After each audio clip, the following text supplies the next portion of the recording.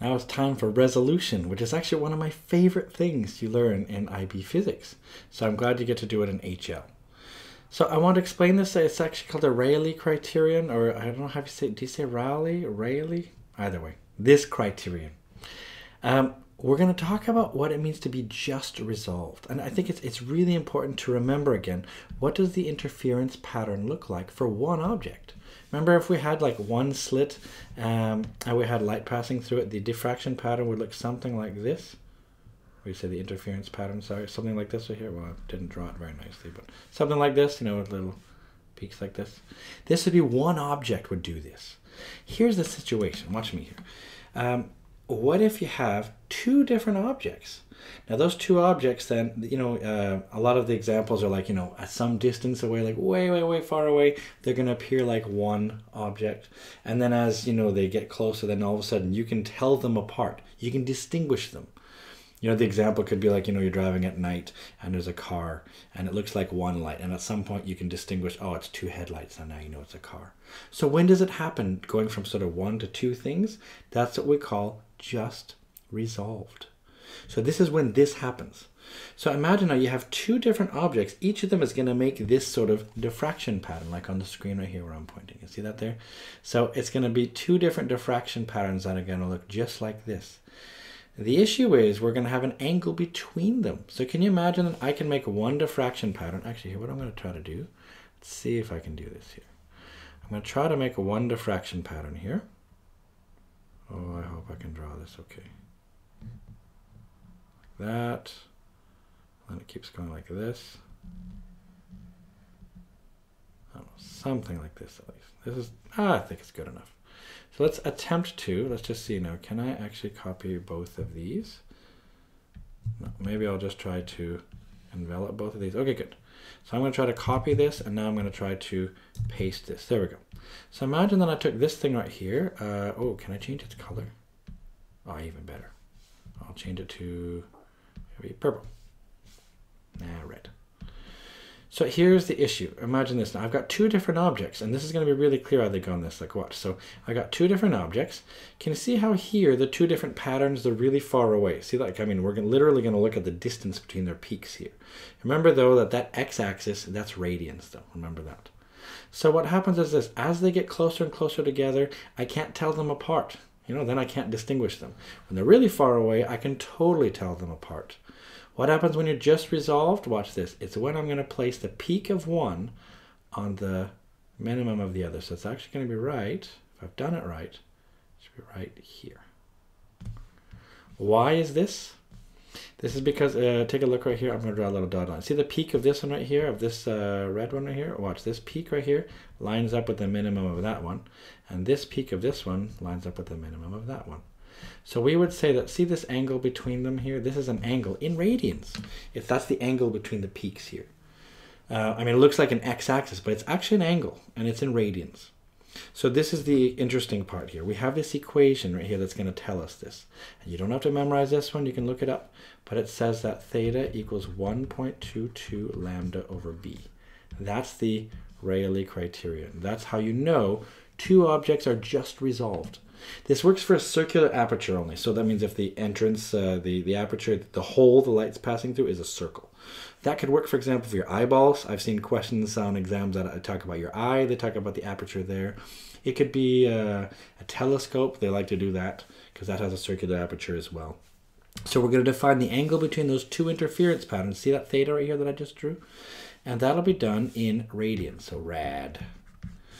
Then we got the wavelength of light, that's in meters as usual, and this aperture width, that'll be the size of the opening, that'll be in meters. So this is the key thing is this, we say they're just resolved if this happens. So the key thing then, the stipulation is this, what if the angle is less than this? You know, if those two things are closer together, then you can't tell them apart. And if that angle is greater than that, then you can tell them apart. And right when it's equal to this magic number, that's when we say it's just resolved.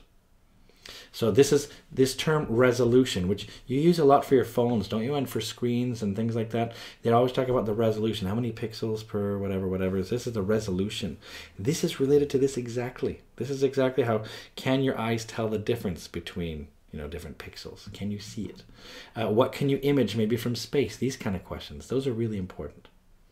But now, again, this tells you the angle between two things, but often you want the actual length, like the physical, you know, length in meters. So how do you project this? We've shown this a few times. Remember the arc length formula from mathematics. It says that if your angle is in radians, and this is the radius of a circle, and this is the arc length formula here, then it says that you can just say that L equals r theta if your angle is in radians. Super easy. So that's the one we're going to use. Now let's use a real example. And this is actually a really neat example here. So what if we have a spy satellite and it's orbiting at an altitude of this? Now I've done a little bit of dodgy stuff right here with this example just to linearize it, but it's going to get you pretty close to what you're actually looking at here. So this is the interesting part about this question here, is that like the US military, for example, they use these spy satellites, and some of them, for example, are called KH-11s.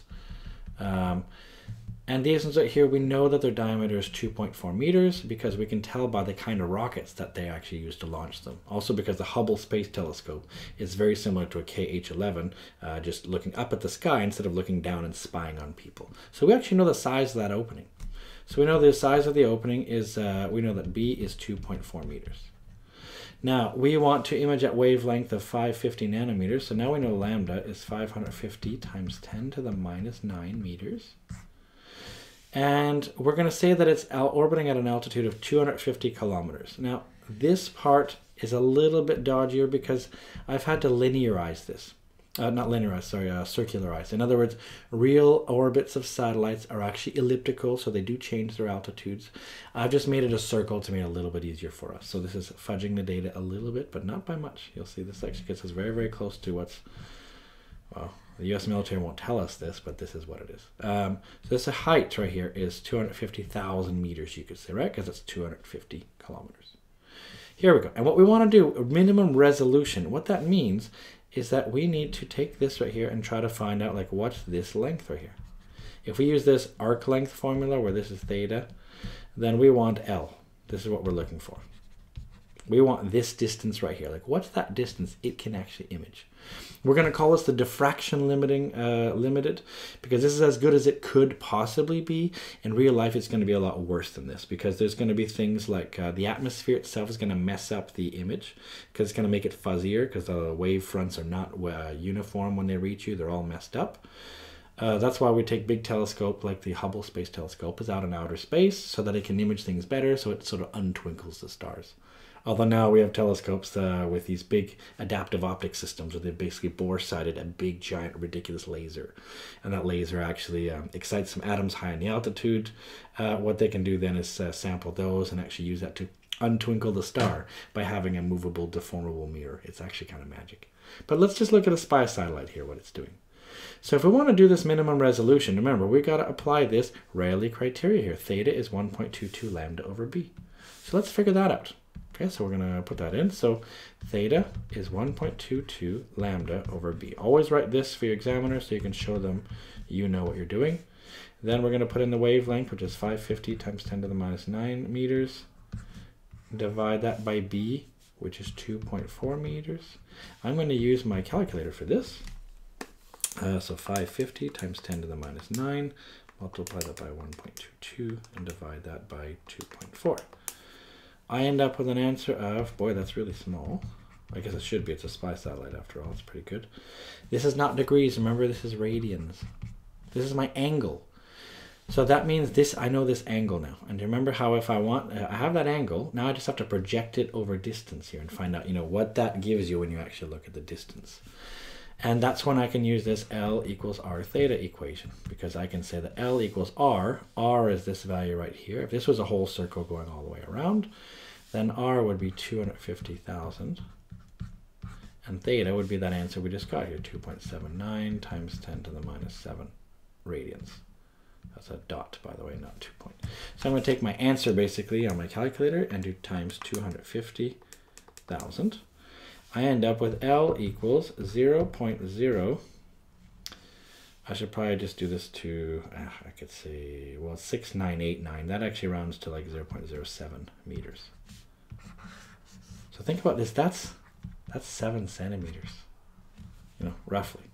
So what this tells you is that from space, in theory, this KH-11 satellite should be able to image up to, 7 centimeters. What that means is that it can distinguish anything that's bigger than 7 centimeters. It should, in theory, be able to distinguish them, which means, I don't know, what if you're going to give that satellite the finger? Let's say you give it the middle finger. As long as that's about 7 centimeters, in theory, I guess, they could see your middle finger there. If you're a conspiracy theorist, you might be worried about that. I don't know who they are. There's no nefarious intent, really. Well, I guess there could be, especially depending on where you live.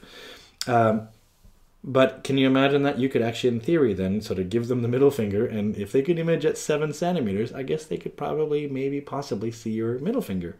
They could actually tell it was a middle finger. However, it's a lot worse than that. So that's, like I said, that's the maximum. That's the best you could do. Of course, you could try changing the wavelength. You could try changing the aperture, and this is what we do. So, but if you want to take, optical images, this is what it looks like. You could, by the way, reverse this. What if you set this to be, what if you wonder, how big of a telescope would you need to, I don't know, see your fingerprints from space, for example? There's a Reddit forum, there's a Reddit thread, actually, that's all about conspiracy theories. I really love reading that one, and I have to admit, I'm a bit of a troll. I sort of go in there and sort of get people really excited sometimes just because I enjoy it. I don't know why. I get a sick pleasure from that. But for example, something like this, people would freak right out about this. Like, no, you can do the math and figure it out. You can figure out what you would need. So in optical situations like this, you could figure out what's the value of B. So in other words, you set basically your resolution equal to roughly your fingerprint. So I don't know, maybe like a millimeter or so. Put in a millimeter here, so like 0.001 for L, and work your way backwards and solve for B. And you'll find out what size of a telescope you need, in theory, to take your fingerprints from space. So until they start making telescopes that wide, you'll see it's really wide. You don't have to worry. No one can take your fingerprints from space yet. They can do a lot of other weird things from space, but not that, not yet at least. Isn't that cool?